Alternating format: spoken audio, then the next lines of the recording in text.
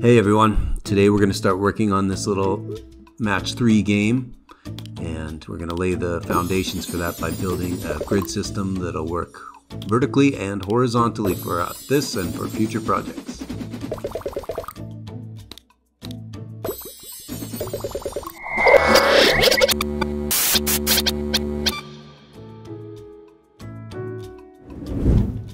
Okay, we're going to start with a basic class. I'm going to call it Grid System 2D, and we're going to make this a generic class. So I'm just going to use T for that.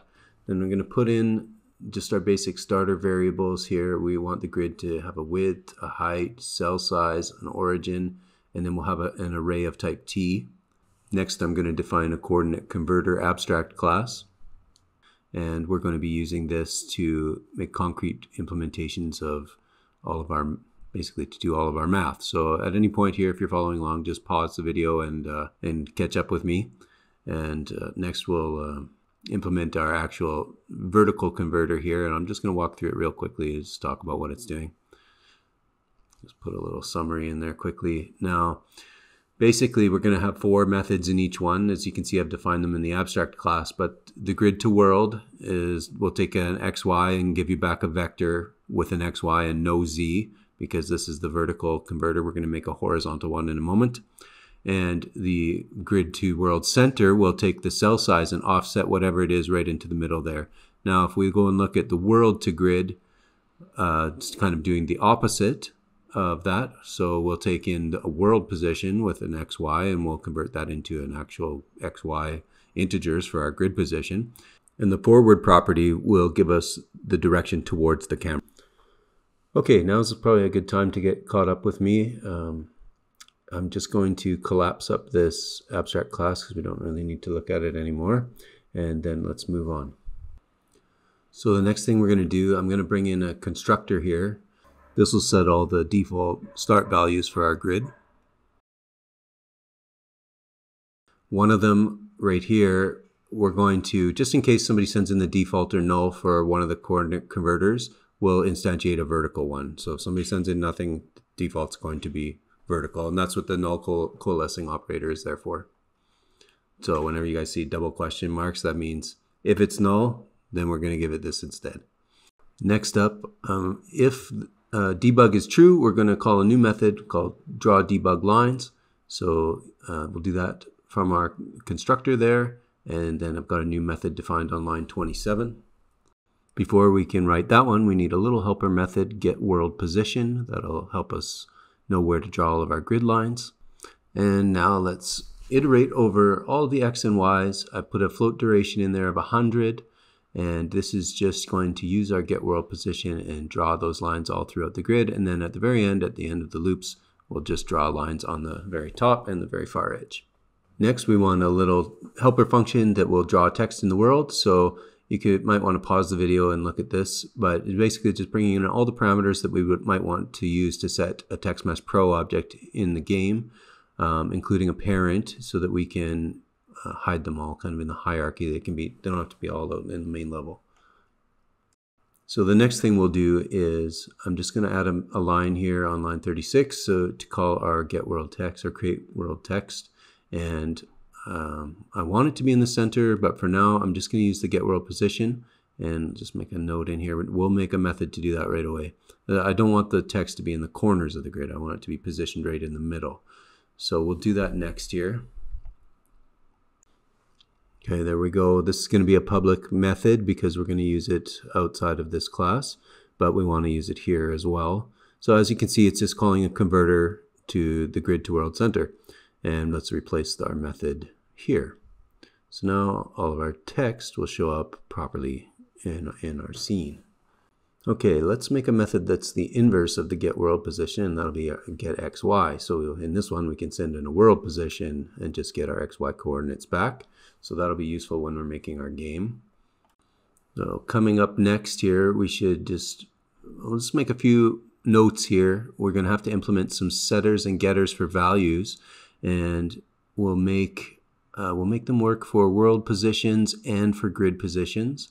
So those will be public methods for us to use.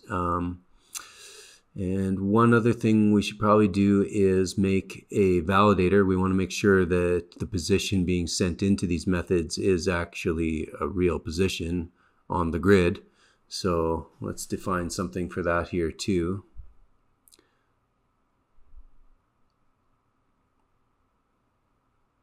I think all we need to worry about is whether or not it's in range of the x and y's. So you can just make a little expression body method for that, like so. And yeah, now we can use this in any kind of input to validate it. Let's move on. Let's define these methods quickly. They're very simple. First, let's start with the set value. So we'll make two public methods here. One takes world position, one takes XY. Yeah, it's pretty straightforward. We use the coordinate converter if it's coming in from the world. Otherwise, we'll just call the second method and check it's valid. Now let's get to these get values. Is basically the same thing. You know, bring in a world position, then we convert it using the get xy, and then we call the other method, which just says if it's valid, then you know send it back. If not, the default, whatever the default is for that one, and you know that could be whatever. It depends what the type is, right? If it's a class or something by reference, it'd probably be null. If it's an integer, for example, it would be 0. So I think this is looking pretty good. Let's just collapse this up for make it a little easier to read. It's not a very long class. It's still just over 100 lines. Let's see, what else can we do here?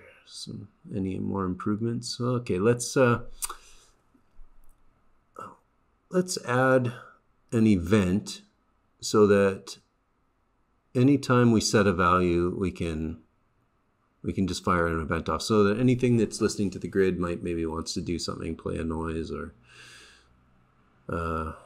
maybe update the type itself. Maybe the number of times it's been clicked on has some bearing to the game. Anyways, it's not strictly necessary, but we'll probably make use of it. So anytime that happens, we can send in the XY and the type. Now we do need a few more classes before we can start playing with this in the editor, and the first one I think we'll just define what will eventually become our main game loop, but it also needs to instantiate the grid. So let's start with that one. Generally, I like making classes right in Rider or Visual Studio Code, whichever, and then just moving them over because the Unity editor takes too long. So if you're in Rider, that's just hit Control period, and you'll get a context menu that lets you do that. I'm not sure. I think it's the same in Visual Code. Anyway, let's define our public, or not public, serialized fields so that we can have some base settings for our game. Now, Copilot's trying to get me to put a converter in there, but I don't want to do that. What we really want to do is just instantiate it with code. So let's jump back to our grid system and let's make some factory methods that we can call so we don't have to pump in all of these variables every time. For now, let's get here we go, vertical grid. So now with that defined in our match 3 game loop here, in the start method, we can just say, well, we're going to bring it in, you know, using that factory method. So let's have a think here. Let's make one more class. We'll call it grid object. Grid object will hold the reference to the actual game object that we're instantiating, like candies or whatever. And it'll need to know, probably a reference to the grid is good, X and Y.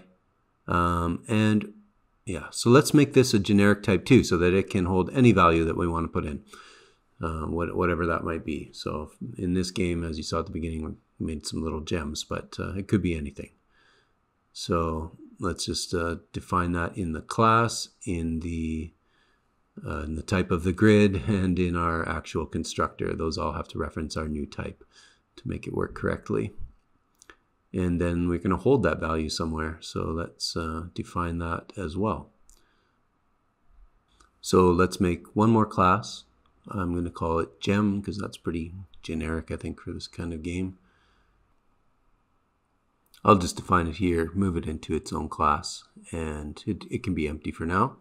We'll work on that when we're building the actual game itself, when we're finished with the grid. Just for now, it's just a placeholder. Just one more thing. I just need to mark our match 3 game loop as a mono behavior so that we can put it into our game. So that should be everything we need to have a working vertical grid. So why don't we go take a look at that quickly.